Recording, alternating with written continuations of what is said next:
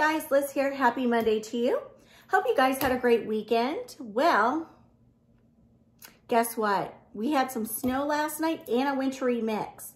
And yeah, so it's chilly. The kids are home. School's out. So I'm going to have to do a quick video today because it's about to get crazy here in the house. So let's get started. So here it is, Monday morning. I get up a little bit early, get myself dressed and ready. I've done about 6 video clips for you guys. And then my daughter comes in the kitchen. She goes, Mom. I said, yeah. She goes, did you know you have lipstick all over your teeth? I said, oh, say it isn't so. She goes, oh, so. So, Mom, it's so. And so I get my phone down and I'm looking through. And then I'm looking in the mirror and I'm like, oh, good grief, Liz. How could you not notice that you had lipstick all over your teeth? So I went, delete, delete, next one, delete. And here I am again. Oh, makeup issues. Anyway, I hope you guys had a great weekend and did something fun. My husband and I had so much fun the previous weekend. We did a repeat this weekend. And so we went back to the winery because they're closing down till January 4th. And they were showcasing more library wine. So we had a nice glass of wine and our cheese board. And then we were in Warren County, Virginia. And I went to an antique store. And then we went to another store. My husband got records. I found 4 items. And they're adorbs. They're just adorbs. So let's get into the video. I'm telling you, this thrifting has really created a monster here, a huge monster. There is literally something about the thrill of the hunt. And I've always, like, I used to shop Ross all the time. People would always say, why do you shop that store? It's always a mess. You can't ever find anything.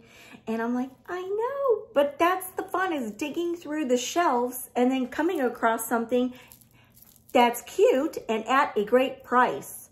And so sometimes I'll go to Ross before I go to Home Goods or Hobby Lobby or TJ Maxx because I really feel like Ross's prices are better than the rest.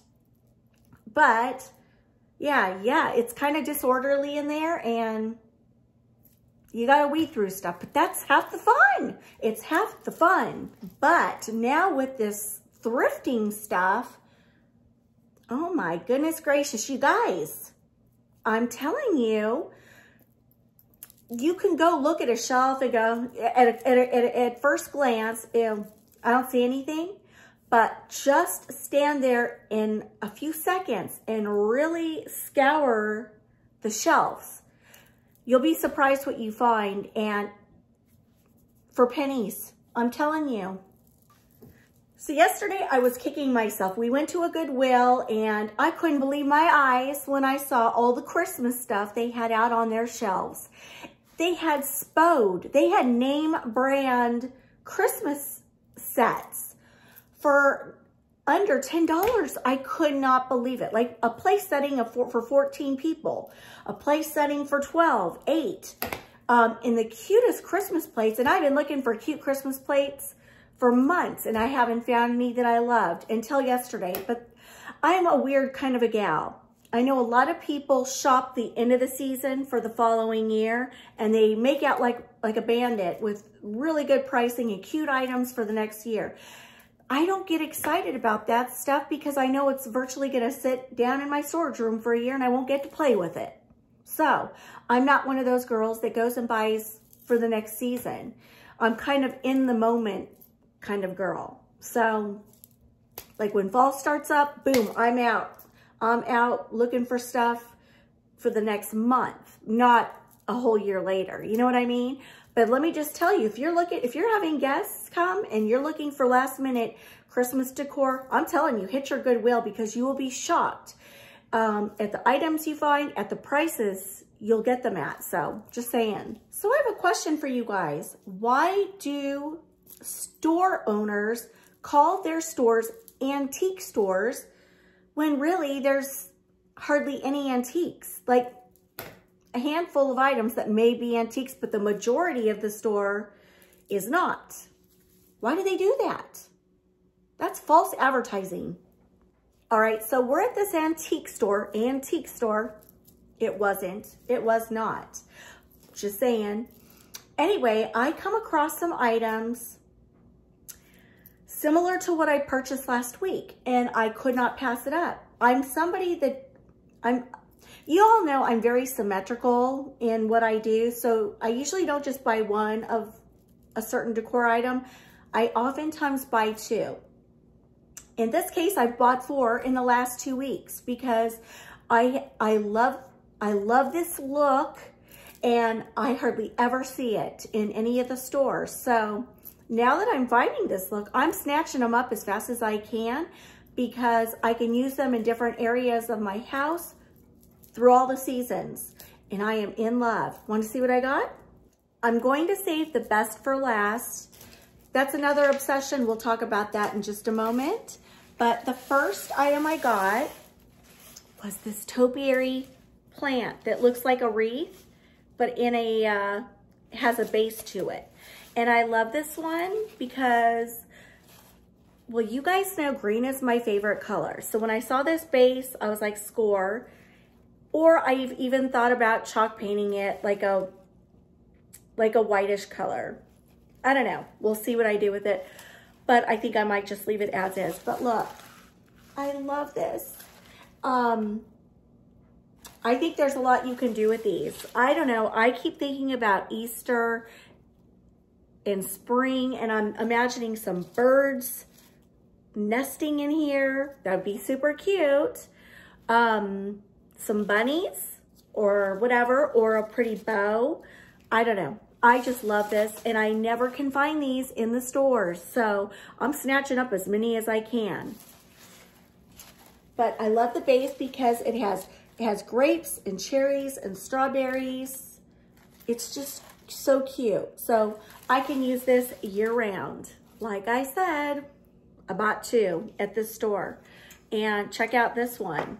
This one's really pretty. And bonus, it comes with white lights. So, you know, just because it has white lights doesn't mean it can only be used at Christmas. It can be used year round. And I just love this. I thought this was really pretty. I loved the white base to it. And so this was a huge score. Huge, huge. But this is an antique. It's not an antique. So the next item I found was this beautiful mirror. It's white and it's distressed, and I loved the detail on it. So anyway, you can hang this on, obviously on the wall, but I'm thinking about using it as a table display. More on that later. Now my last item, oh my gosh, is another obsession of mine, roosters. I am obsessed with roosters. And when I saw this, I said, you're coming home with me, Mister. And I put it right up on the counter and I said, I want this. Check him out. Look how cute he is. It's a rooster topiary.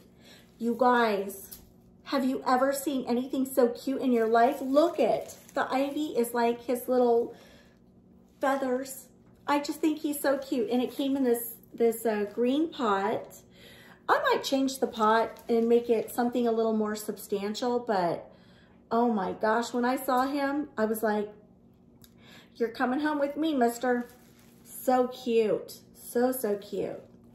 So what I'm thinking about doing with this is once Christmas is done, I'm going to get whatever color scheme I'm going with in a particular room, I'm going to get a ribbon and tie a real cute ribbon around his neck and then drop it.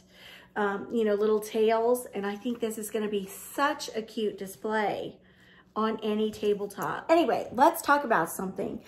With my last couple thrifting videos and my French country decor finds, I had several comments from people saying, thought you were going Tuscan. What's up with that? So let's talk about that. Let's talk about it. After the Christmas takedown begins, I think I'm going to be incorporating several styles throughout my house. And I have to tell you, if by chance, just say my house was old traditional, like every room was sort of traditional in nature, Me personally, I'd be boring. You know, I think actually incorporating different styles gives you a more eclectic mix. It gives it character. It gives it visual interest.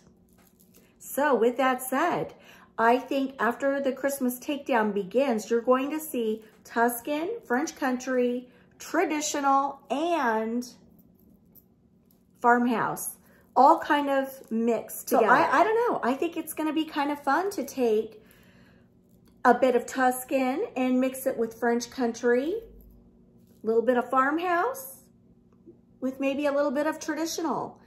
And anyway, I'm up for the challenge. In fact, I'm just aching to do a vignette right now, but I'm not going to do it. It's Christmas. I'm not going to do that, although I'm thinking about it. As much as I love Christmas, I'm getting a little tired of the glitter and the pine needles, and sometimes I feel like the house is closing in on me and I'm ready to just open it up and start fresh. Is that bad? I know, we're just a few weeks away and I'm thinking of taking it all down. So don't you worry, this girl is not taking Christmas down anytime soon. But after Christmas, game on. Game on. And I have to tell you, with all of these Christmas tours, holy smokes, have I been getting inspired. Now, I know they're all showcasing their Christmas, but I'm looking at furniture, you know, staple pieces like furniture placement, mirrors, wall art. I've been looking at that kind of stuff going, isn't that interesting how she did that? And wouldn't I like to do something like that? So you know, in my downtime, I have been finding myself looking at mantle designs for spring, tabletop for spring, family rooms, kitchens, you get the drift. That's what I've been looking at. I know, I'm crazy. I'm crazy. You know why I do that? I think I know why I do that. Because after Christmas, the house is so, all the twinkle, all the warmth, all the coziness is taken down. And you just step back and you're like, you feel overwhelmed. Like, how did I have things before Christmas and fall? I can't remember. And so I think if you guys have downtime, you might want to start getting a head jump on that, like some ideas of how you want to decorate your house so that when all the warmth and the coziness of Christmas gets taken down, you've got something to inspire you to create cozy spaces during the cold winter months. And does it have to be winter decor?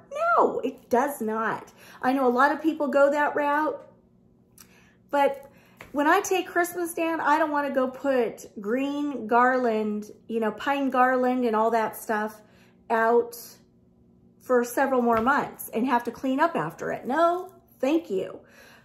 I go to spring. Okay, guys, so let me know in the comments below, where are you going to go after Christmas? Once you take down everything, are you going to go back to your everyday decor? Or are you going to go to spring to kind of brighten and liven the place up when it's cold and dark outside? Or are you going to do a winter theme? What are you going to do? I would love to know. Let me know in the comments below. Spring, winter decor, or everyday decor? Or are you going to change it up? Are you going to try something different this year in your house? Like I said, I'm going to incorporate several different styles. Maybe what is your style, or are you going to add to your style with a different style? Totally forgot about Valentine's Day, which is coming up several months away, but still it's coming. But I don't do a lot of decorating for Valentine's Day because, quite frankly, I'm tired of the color red after Christmas. Are any of you like that? All right, guys, I'm going to close out this video. Sorry it was so boring, but like I said, the whole family is home, and it's about to get crazy around here. So I didn't want to have to stop, start, which is what would happen. So anyway, I was able to kick this out quickly, and I'll get it posted for you, and I will see you guys Wednesday. I'm thinking Wednesday will be Christmas related, so stay tuned for that. But have a great week and stay warm. It's getting cold out there. Love you guys. Bye.